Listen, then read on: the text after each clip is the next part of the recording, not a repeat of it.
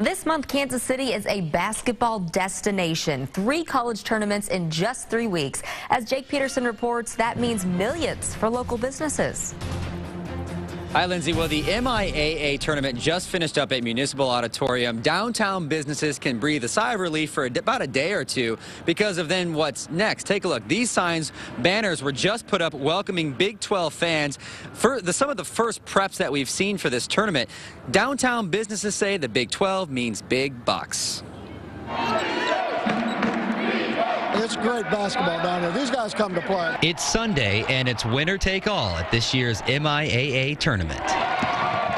But the crowds this tournament brings to the downtown is small scale compared to what happens at the Sprint Center a few days later. We're hoping for big things. Big things for the Big 12. Bar Louie manager Jason Lewis says events like MIAA help, but the Big 12 crowds means big cash. Weeks in advance, we try to get the staffing we need in here, the right players in the right place at the right time.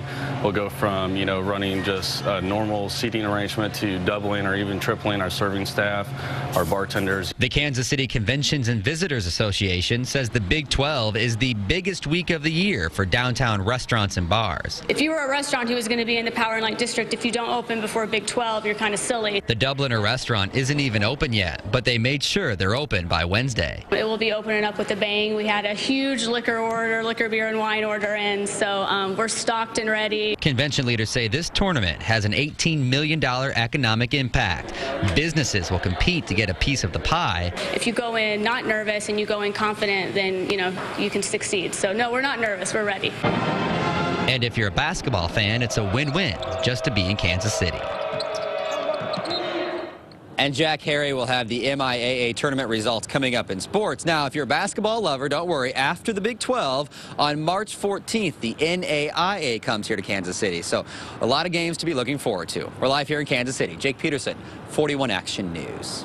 Thank you, Jake. This Big 12 tournament also is going to be the last one for Mizzou. Last fall, the Tigers announced they are moving to the SEC. The move raised concern among city leaders in the Kansas City Conventions and Visitors Bureau. The contract for Big 12 ladies tournament at Municipal Auditorium runs through next year, and the men's tournament at the Sprint Center through 2014. The Convention Bureau says they are working to keep the contracts beyond that. There's probably more eyes on us this year than perhaps last year, and we'll make sure that we don't want to have any flaws that would give anyone an excuse or pause to say or question how they're looking as we go forward. The Big 12 tournament brings with it road closures near the Sprint Center. Grand Boulevard between 13th Street and Truman will close at 10 a.m. tomorrow.